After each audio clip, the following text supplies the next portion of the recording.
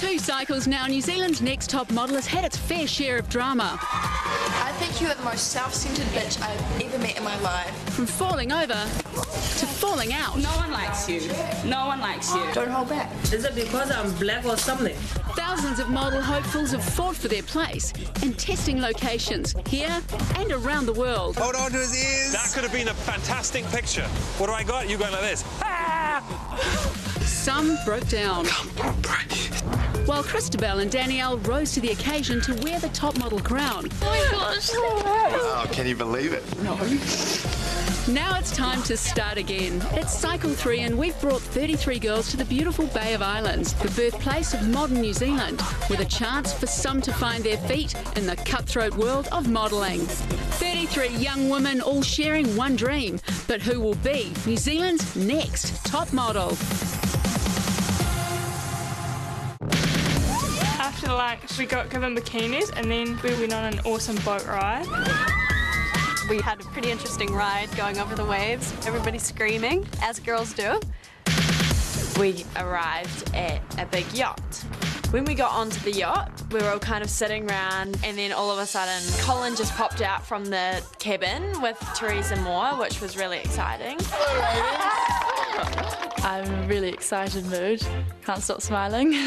Welcome to Lion New Zealand, here in the beautiful Bay of Islands. Now, I'm here to see who's got what it takes to be New Zealand's next top model. Joining me is one of New Zealand's most gorgeous exports. She's an international model and she's flown here from New York to shoot the Moontide campaign. It's the one and only Teresa Moore. Oh, thank you, Colin. Hello, ladies. Hi. Oh my God, she's a babe. Whether you're shooting Moontide or Haute Couture, a good model needs to know how to work it. And she needs to be able to model any garment in any situation. So right here on top of the water, we want to see your 3 best top model poses. Sink or swim. The competition starts now. We want 3 poses. I want to be wowed. I was feeling super nervous, like my stomach was just clenched. 1. Ariana's first up and she 3. set the bar and we were all like, oh my God. It was the first time we'd seen the competition we were up against. Watch your face. You could see some girls that struggled, some girls that instantly were stronger. All right, Hillary, we want to see you work it. Pose 1, 2, When I watched her, her poses did look really good. 3. She might be one to watch out for. Best so far. Whoa, be careful. Oh! 2. No, I could have done it better. You seem scared like a deer in a headlight. 3. They were nothing. You don't have platinum hair and you can't, you know, work a pole. Maybe a second career choice. Give us 3 amazing poses. I have no idea how to pose. 1, 2, 3.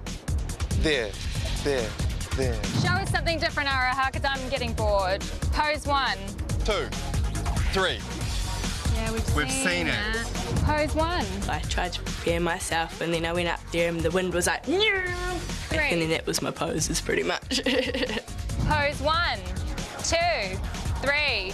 The one thing missing was confidence. Pose 1, Little bit men's mag. 2, No, no. 3.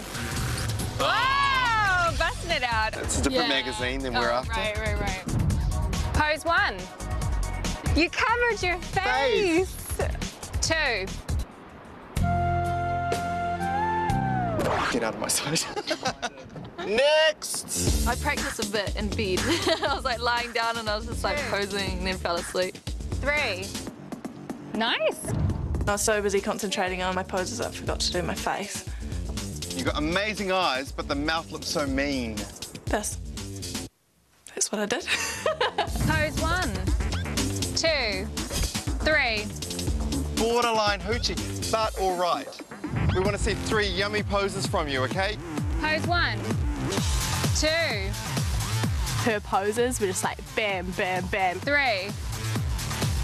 Ladies and gentlemen, I have seen something today. I know. Look at that. You did it. She just got up there and was just really striking and bold. Well done. Good work. Thank you. Have you got your shoes? No, I can't handle them on a boat right now. I was the only one not to wear heels. Are you no good in high heels? No. Right. I can learn it. Here we go. Show us what you got. Pose 1, 2, 3. Where are you looking? Anywhere! My poses on the boat were like really theatrical. It was very like, you know, a Romeo, Romeo. I've got some talent hidden there somewhere. Okay, ladies, that was really interesting for us to see. One thing that I've learnt, you all need to practice. Make the competition hard for all of us. And if I think that you're doing a good job and you're fighting for your position, then I will fight for you. Okay?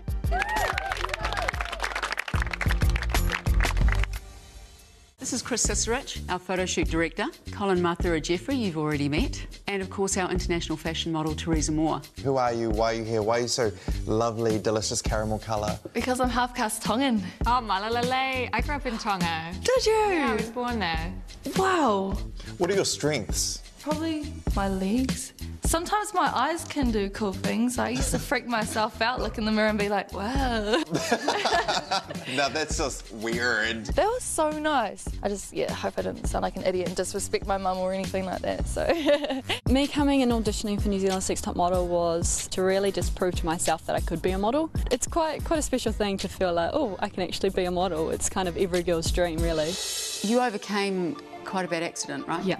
Do you want to tell us about that? In 2007, I was in a motorbike accident up at 9 Mile Beach. Me and my friend both got hit by a motorbike in the dark.